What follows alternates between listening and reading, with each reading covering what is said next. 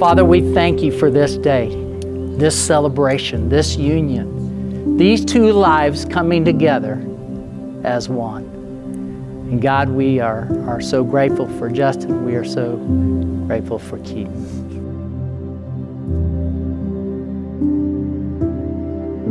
Justin, I cannot believe that I get to marry you. You are the most patient and kind person, and you are so beautiful inside and out. You're everything I have always wanted, and so much that I didn't even know I needed. Keaton, who would have thought the stranger I sat across from at Cancun's, who accosted me for how I fold my napkin, would be standing across from me on my wedding day. But here we are. We have been through so much in the 9 years we have known each other, and I am so thankful that my journey begins and ends with you. After all the years we've known each other, I like to think I knew you were the one after one of the first nights we hung out together. It was the evening we stayed up all night at your apartment, singing all our favorite songs from Hotel California, every Journey song, and of course, Weird Al's White Nerdy.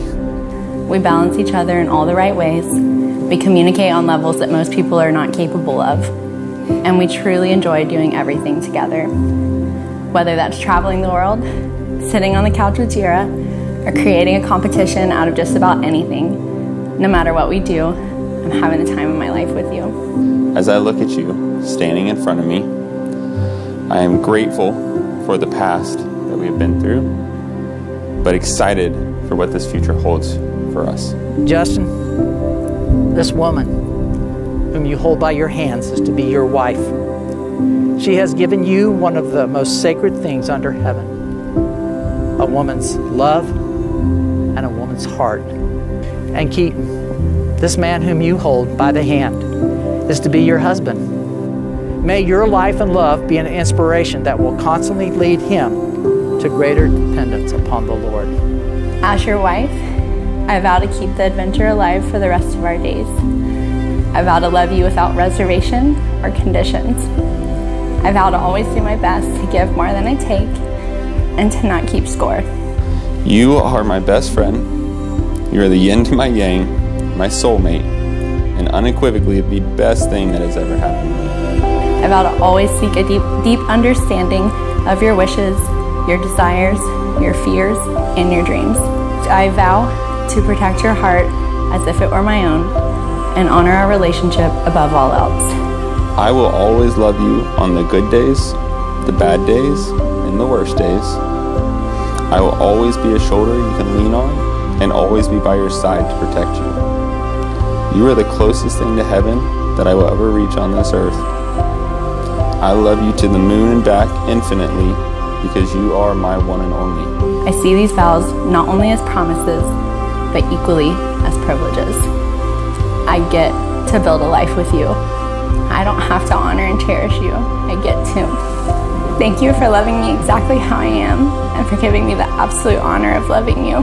There will never be enough time with you, but forever is certainly a great place to start. I love you. And I love you. Father, we thank you again for this union. We thank you for the vows that were shared and exchanged. God, the heartfelt, tender moments of the heart being united together by your grace, by your mercy. So Lord, let the blessing rest upon them. Keep them, be a part of their future, the unseen guest at every meal. To be there as they grow closer to you, they grow closer together. Thank you, God, again for the celebration of these two lives becoming one. In Jesus' name, amen.